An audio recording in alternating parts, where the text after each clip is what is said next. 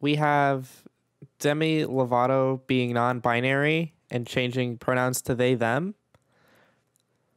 My take on this, I don't think it's my place to like gatekeep whether or not people can or can't be trans and change their pronouns. That's something only they can do. I don't know. I personally just think that it's not my place to do that. If someone says they're trans, right? I really don't detect any malicious intent from this. And they even said that they're not like a spokesperson for the, non-binary community, and that they're just doing their thing. I don't know. It could be for attention, but I'm not going. I don't know. I don't know Demi Lovato. I don't know them personally. So if they want to go by they, them, that's how I'm going to treat them. It's that simple. Now, so there were some trans people upset about this. I don't really agree with them. And then there were, of course, a lot of cis people upset.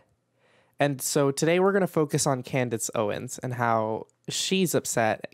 And yeah, we have a few screenshots. Announcing that your pronouns are they, them is just poor grammar. I don't care your reasons. Please stop trying to make low academic achievement a thing. Okay, so this is like a troglodyte level take. Like, this is like you're on the level of you're a creature that when you get hungry, you just will eat your own shit. Like, you just don't, you're just not cognizant of other things around you, other things to eat. In this analogy, you'll just eat your own shit. And I feel like that's kind of the thing with Candace Owens, of being a person of color who's also a conservative. That's kind of a really big grift. And I feel like when you peddle your bullshit for long enough, there's a good chance that you'll start to take it in and actually believe it. And I think that she genuinely thinks that they, them, singular they, them, is bad grammar, when that's not the case. This shit has been going on since like Shakespearean times. Singular they is a generic third-person singular pronoun in English. Use of the singular they is endorsed as part of the APA style because it is inclusive of all people and helps writers avoid making assumptions about gender. Although usage of singular they was once discouraged in academic writing, many advocacy groups and publishers have accepted and endorsed it. So it is academically accepted. But there's also a history. There's also history of it. Singular they has become the pronoun of choice to replace he and she in cases where where the gender of the antecedent the word for the pronoun refers to is unknown, irrelevant, non-binary, or where gender needs to be concealed. It's the word we uses for sentences like everyone loves his mother. We would just say everyone loves their mother, right? And this would refer to one person. But that's nothing new. The Oxford English Dictionary traces singular they back to 1375, where it appears in the medieval romance, William and the Werewolf. Except for the old style language of the poem, its use of singular they to refer to an unnamed person seems very modern. Here's the Middle English version. Hastily, I don't know what the fuck that says. Yeah, I don't know. I'm not even going to try to read that. You get the idea. Singular they is a thing, okay? Oxford English Dictionary. I think this would be very academic, Candace. So yeah, no, this is extremely grammatically correct. And for Candace to just so proudly be so fucking wrong, it's just hilarious to me.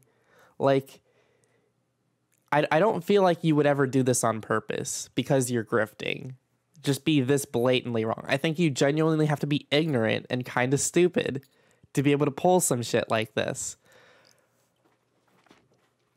But it gets 50K likes. Fucking crazy. I am not going to start referring to individual people as they. I am deeply sorry that I am not sorry. Okay, okay. Some of us have to fight for sanity. You could join that battle by subscribing to the daily. So then she shills. And this was a quote tweet. If you don't like they, them pronouns, don't make English grammar your excuse. The singular they is not a new construction, and it dates back hundreds of years. Literally called out. And she's just like, no, I'm not going to do that because I'm not insane. I don't know how you go from, oh, this is grammatically incorrect, to being told, no, it actually is grammatically correct. It's been that way for hundreds of years. And then saying that you're the one trying to maintain sanity. I feel like you just don't have it. I feel like you just don't have sanity gone. Frenzy meter up. Like, just okay. America's actually such an accepting society that because coming out as gay and lesbian no longer inspires hatred, the left moved the goalpost to coming out as bad at English pronouns, so they could call people who enjoy the English language bigots. So desperate. A cool thing about celebrities coming out as non-binary is that I don't give a fuck. I mean, I don't really give a fuck either. It's not super important to me. For some people, it makes them feel more comfortable to come out, and for that, all about it. Love that for them. For me, I just don't really care about celebrities in general, so whatever they do is just not something I'm really interested in. I'm more interested in the dumb shit Candace Owens is doing. She goes back to saying that it's bad grammar, and she thinks that the left has this whole plan where, like, we're just looking for any excuse to call people bigots, when that's just not the case. Like, we don't want bigots, right? We don't want to increase the threshold of requirements to become a bigot. We want to, like, if you're a bigot, you're something very specific, right? We want less people to be bigots. The less people that are bigots, the better. That's kind of the idea here. So it's like wrong on multiple levels. One, it's not bad English. And two, we're not doing this to have an excuse to call people bigots. We're doing this because we identify differently. And for Candace, that's just, identifying differently? I don't fucking get it. And she also acknowledges that gay and lesbian people don't have as much of, like, a stigma against them when coming out. And that's because we've made a lot of social progress to make it that way. And so now the conservatives' target is trans people, because gay people have been the center of attention, and they've kind of won the legal battle and the battle for social capital. Trans people just didn't have that as much as they do now. Now it's like a real fucking big civil rights case. And that's just how, there's no reason one issue came before another. Like, that's just how things happen. Like with just racial civil rights, the battle for that is mostly done, but there's still a shit ton to do.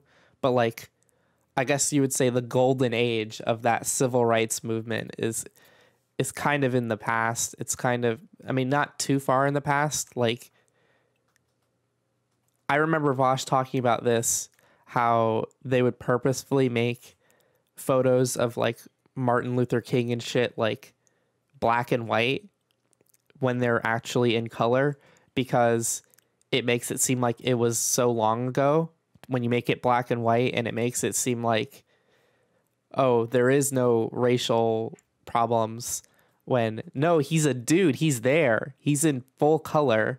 Like, this wasn't that long ago. There's still so much to do. And I don't know, I'm rambling a little bit. I think we get the point of this segment. Candace Owens, cringe, very unintelligent, claims to be a proponent of academia, but is just the exact opposite and doesn't know what the hell she's talking about. So, yeah, congratulations, Candace Owens, for running around like a chicken with the head cut off.